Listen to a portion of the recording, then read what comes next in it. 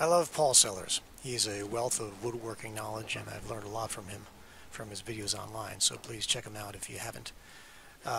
He has a video where he makes a frame saw, and I have been wanting a frame saw with a very thin blade that I could use like a fret saw.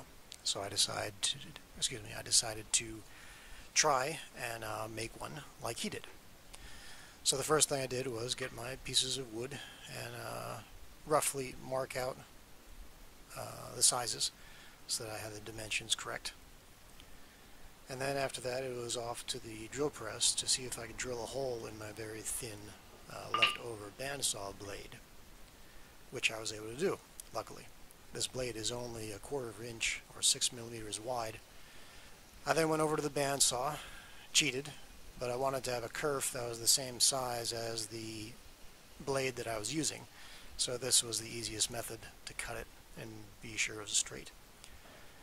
I then started marking out my mortises on both the sides and the center support piece.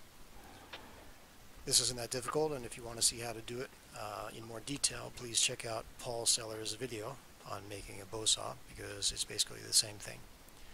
I used a roll of tape to make my arc instead of a can, but that seemed appropriate considering the size of the wood that I was using.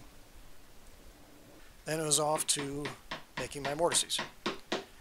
I always loved to make mortises with a chisel for some reason. It just blows me away that you can make a flat square hole in a piece of wood with a chisel. But anyway, so after I finished making the center mortise for the straight part, there was the curves on the side that I had to cut out.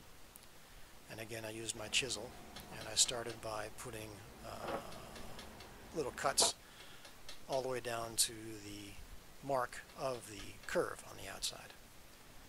And then I took a paring chisel and pared away the waste as much as possible. Tried to get it really smooth. The wood I was using is much harder than the pine that Paul Sellers uses in his video, so it was a little more difficult, but in the end it came out pretty well. I took some sandpaper and I put it around a dowel approximately the same diameter as the curves that I was making, and I used that to smooth out these curved portions of the mortise. I then went on to cutting my tenons, and the tenons have a center part that's straight, and then the shoulders are curved so that they can fit into the curved portions of the handles. So I just cut down to the center line and then kind of arced the saw over, then flipped it on its side and cut away the circular parts. Took a chisel and just cleaned up the outside a little bit, make it a little smoother, a little more presentable. It came out pretty good, but the shoulders themselves are very thin because of the wood itself is thin. That turned out to be a problem, which I'll explain later. After I finished that, I curved the ends of the tenon because they need to be able to move a little bit vertically when they're inside the mortises, because when you're putting tension on the bow saw, obviously the handles are going to move inward at the top, so that needs to be able to slide a little bit inside the mortise. Then I cut a little notch in the top of the two handles to catch the string, or rather to hold the string in place so that it doesn't slide off.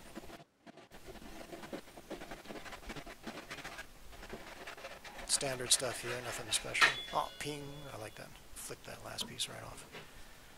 I then used some spoke shaves to carve a little bit of a handle on one side to make it a little more comfortable, a little more ergonomic.